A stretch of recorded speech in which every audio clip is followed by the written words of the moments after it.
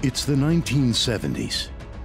Throughout the decade, Americans are confronted with profound historical events. A divisive war, political turmoil, a brutal energy crisis, and a stifled economy. However, for the people of one hard-working, close-knit community, each new workday provides a sense of continuity, pride, and opportunity as they go about their daily business. The business of building America's most advanced and powerful ships. The year 1978 was especially significant for a select group of young shipbuilders.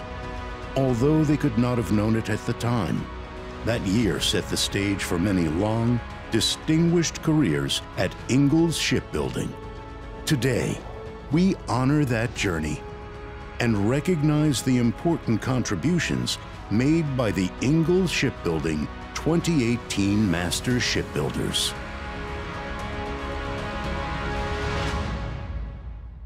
When I was a little kid, I'd be out in the yard playing, and I could hear that shipyard whistle blow. It's a funny thing.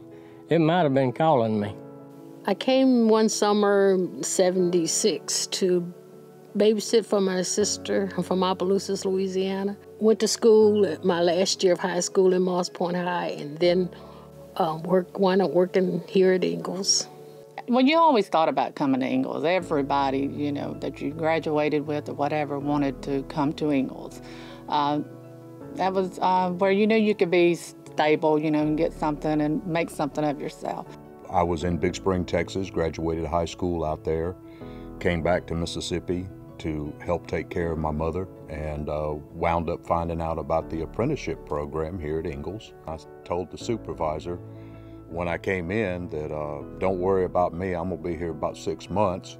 When I get enough money to go back to Texas, I'm going back to Texas. Well, I never went back to Texas. I'm still here.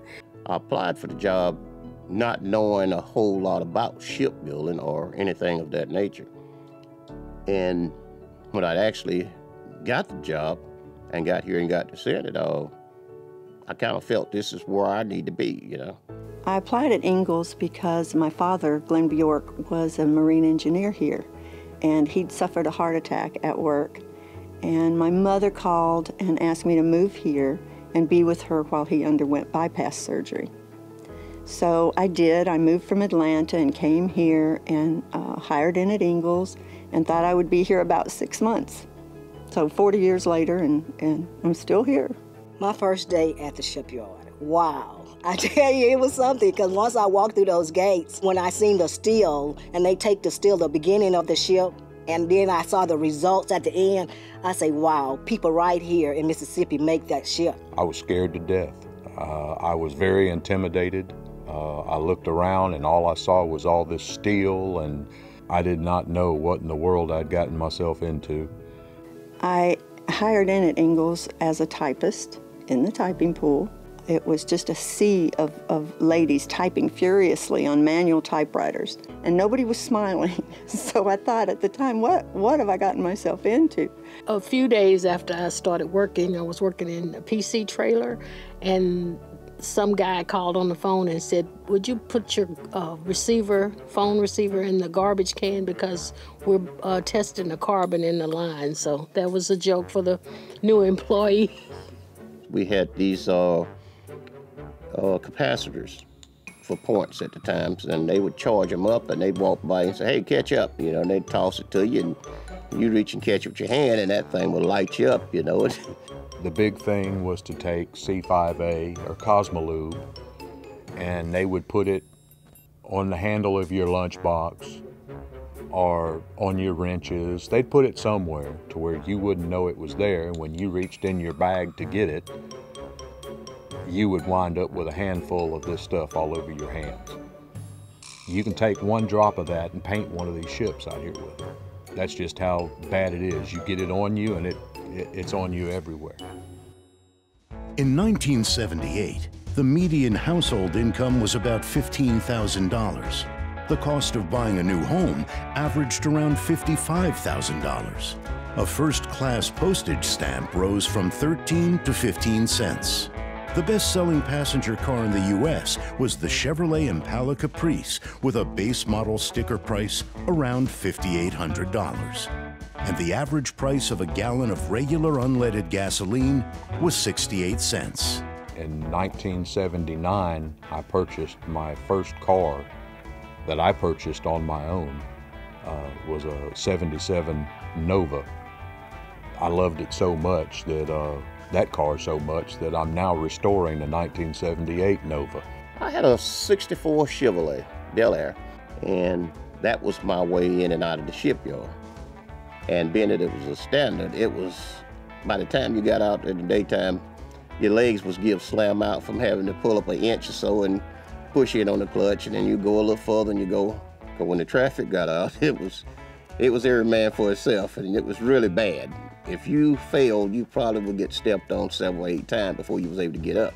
It was stressful, but you know, it all worked out. We all found parking places and were able to get to our jobs and on time. At Ingalls, our young shipbuilders were learning the ropes. While the early part of the 70s was devoted to implementing modular ship construction, the second half of the decade became a testament to the shipyard's success. We was putting out ships. I've seen the dock as many as 8 ships docked at the ship at one time that we was working on them. We had gangplank from one ship to another one that you'd have to walk on to get over to the next one to work on them. We had them stacked up just that way around here. When I was in the apprentice program, I got moved around. I got done fair. I got done right. Some foremans give me merit raises, and there was a raise before you even got your next apprenticeship raise. And I even went on sea trial when I was in the apprentice program, LHA 5. So that was an experience there. A clerk. Then I went to junior clerk, senior clerk, specialist. Went to analyst, and now manager. So I have several positions here at Ingalls. Worked the DDs, the CGs, DDGs, LHAs, oil rigs, some of the LPDs. Did a stint in accuracy control, and worked also as a supervisor in the pipe shop for a couple of years. And most recently went to production control, and then I just transferred into the PDA group with planning.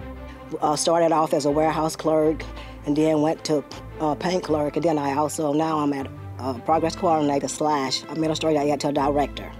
I was given opportunities to be a part of something bigger than just typing. When they finally went to computers, I had some computer experience from Atlanta. And so I was able to move into a lead role with that, and step by step I was able to move up in the company and do some things that were exciting and wonderful.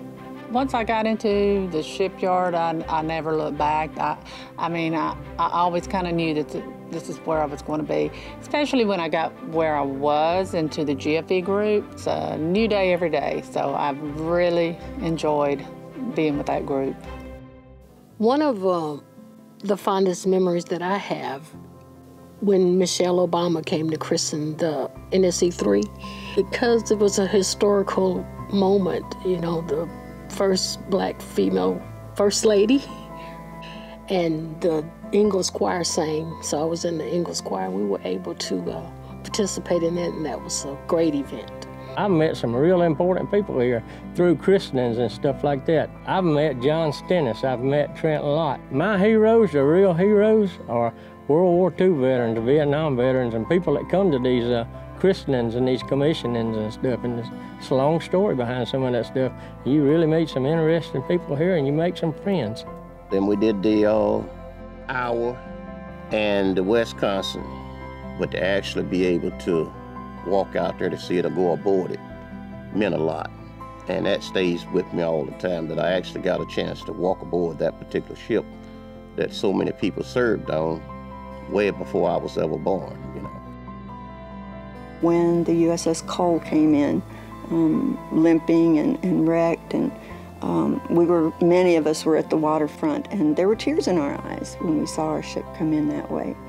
And then, of course, we repaired it and sent it on its way again, and we were back at the waterfront smiling and crying again, but waving our flags and just happy that our company is able to do such enormous things for our military. It's just the enormity of what we do is just something you cannot imagine unless you become a part of it.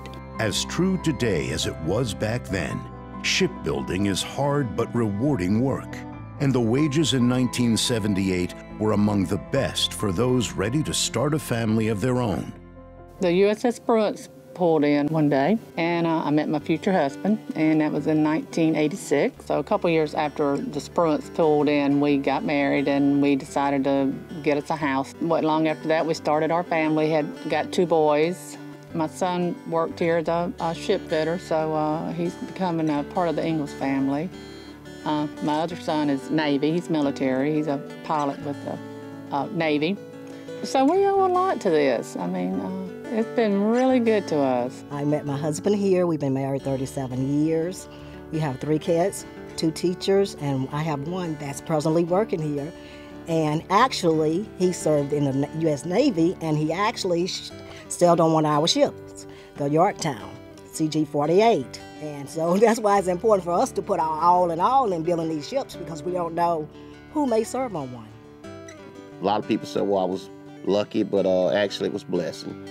Later I married my wife, which was a school teacher for Creole Elementary. We had 4 kids. The money allowed me to be able to send my kids to school, provide for those kids. I was able to send all my kids to college. There's a lot of things that I had dreamed of doing, I've been able to do it. And it's been because of the yard. In 2010, I got my bachelor's degree in business administration, and now in May of this year, I'll have my MBA through the Education Assistance Program. My grandkids think, Grandma, you're going to school? Yes, I am. Of course, it's not all hard work. 1978 offered plenty in the way of entertainment during off hours. Blockbuster hit film Saturday Night Fever paved the way for the golden age of disco, and fashion was never the same. Another John Travolta smash hit, Grease, shattered box office records and still ranks as the highest-grossing musical film to date.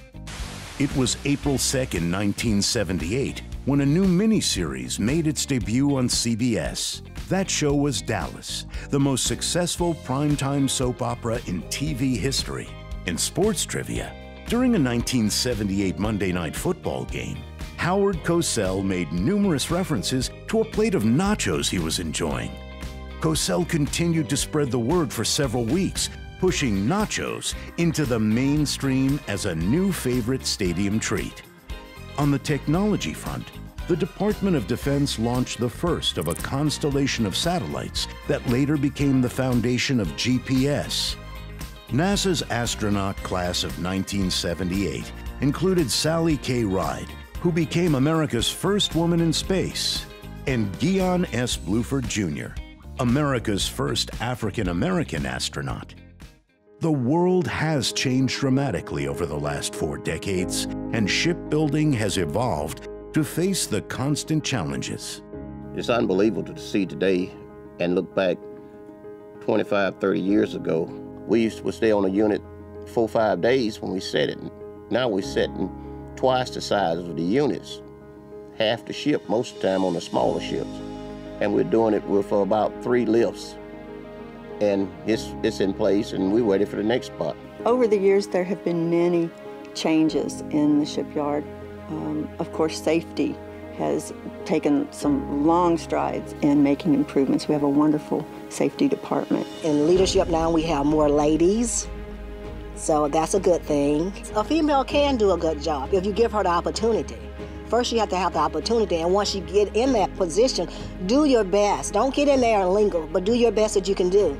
And so it's important. Give us a chance, and then we'll show you what we can do, you know? New guys that come in, I try to help them, show them the ropes, and show them how we used to do it and how we do it now, and just kind of be a mentor like I had mentors. Today, as Ingalls celebrates a remarkable 80-year legacy, we honor our master shipbuilders' 40 years of commitment to delivering quality ships to the Navy and Coast Guard. Our success is only possible because of your dedication and leadership. It is a milestone. It's something in my life that I'm very proud of. I guess of all the things that my mom was a fan of, on December 18th of every year, I got a phone call. Sometimes she would forget my birthday, but she didn't forget December 18th. A company that's been around for 80 years, the longevity is an inspiration. You're always running to the TVs. Is that one of ours? You know, you're always looking to see which one it is. Proud, yeah, that you were a part of that. My wife and I'd be watching TV and we'd see one of the ships go by and I'm on. I said, look, that one was built there at Ingalls. That's one of our ships we built, you know.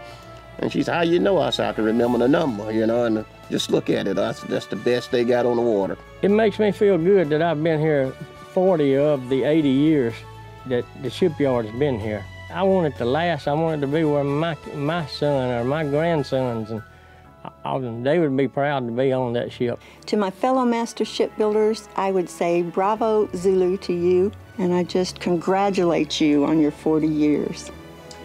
On behalf of the entire Ingalls Shipbuilding team, thank you for 40 years of dedicated service. You have earned the honor to join an elite group. You are indeed master shipbuilders.